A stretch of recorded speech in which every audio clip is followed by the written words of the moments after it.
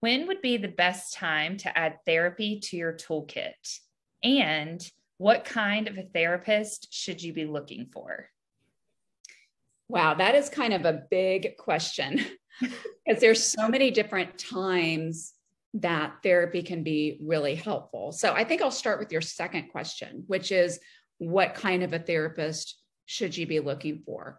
I think with alpha-gal, it's important to find a therapist that is alpha-gal knowledgeable, that understands alpha-gal, or that understands food allergies in general.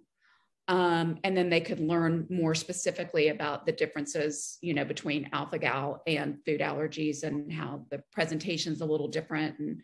And they could learn that. And then if that's not a possibility, then seeing someone who has experience with just health issues and the psychosocial impact of health issues would be a great place to start too.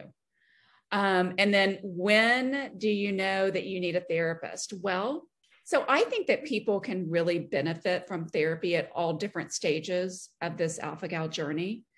There are people who will get the diagnosis and just want to touch base with some things that may be challenging in their journey and just get to be knowledgeable about what some of the stumbling blocks might be psychologically right on the front end of the diagnosis. And then there's all different kinds of things to watch for with food allergies and alpha-gal syndrome in general, psychologically, that would indicate that a therapist could be helpful. Some of those things are you're finding it difficult to concentrate on everyday things because you're worried about accidental exposure. It could be you're having trouble sleeping, you're restricting food, you're losing weight, you are, let me clarify that, you're restricting food that you and your doctor have deemed to be safe food. That your world is in general getting smaller instead of staying the same, that you're finding it really difficult to leave the house for fear of having a reaction, that you just need some general support because this is really, really hard stuff. You need to find some different ways to get out of that avoidance that I was talking about earlier at the very beginning, of avoidance of your feelings. You're noticing a lot of self-judgment and a lot of negative self-talk. Another reason might be that you really do not have a solid support system, and you need to be able to process the difficulty of having this with someone else, and you're not getting that support from your family or friends.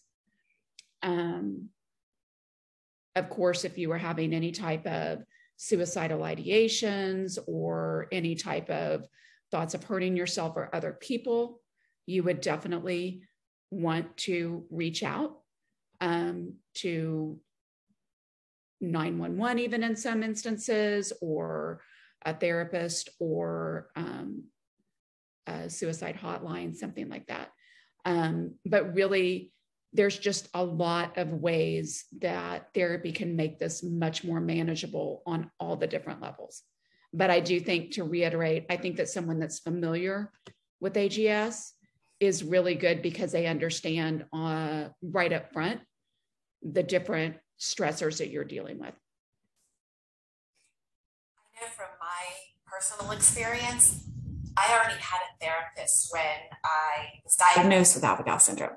So for me, having that therapist already on board, and that isn't relevant for a lot of these people who are looking for one now that they've been diagnosed, but having that therapist on board was so awesome because she learned it along with me.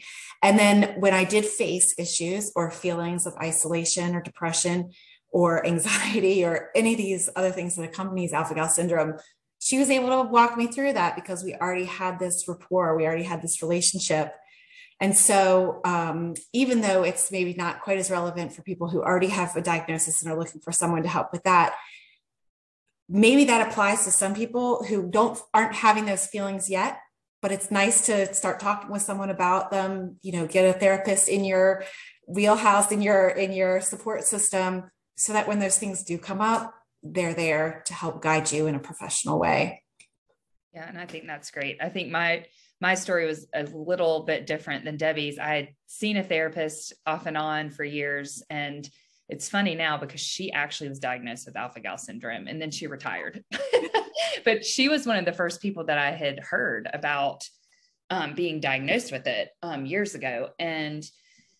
But through my anaphylactic reactions, which were very traumatic for me, they brought forward a lot of PTSD about a year later. And it really caused me to start to dig a little bit deeper and look into different modalities. And EMDR therapy was actually one of those. So, I think all of this is just so valuable to everyone in this community, no matter where they are at the beginning of their walk with this or the middle, or they've been dealing with it for 10 plus years. I think Debbie and I both are just huge advocates for taking that step, because if you can foundationally set yourself up for, I don't know, I feel like it sets you up for success if you can work on your mindset and work on that deeper part of yourself. So I think it's a great thing to address. Yeah. And you're exactly right. I can't believe I forgot about I didn't forget about it, but didn't mention the trauma piece of this, because that is a very important piece that can really be helped with therapy. Well, and it's interesting because I don't think the average person, at least for me, I didn't think about going through an anaphylactic event as being trauma. I think maybe we have a different perception of trauma in a lot of ways. And it wasn't until, I went through that initial onset episode where I was woken up to seeing double and the room spinning. And I was having a really hard time sleeping at night for over a year because I was scared to go to sleep because I didn't want to feel that feeling again. And it wasn't until my husband and children really went back to their schedules full time that I realized I was having a lot of anxiety about being by myself. And I had, Debbie to call, and I had a support system in place, but it didn't dawn on me until I got to that point that what I was dealing with was trauma, and it was from that event. Yeah. So I think it's important to encourage people to not dismiss their trauma, right? Because trauma shows up different for everyone. Absolutely. 100%. Yeah. Awesome. Well, thank you for addressing that and going into more detail.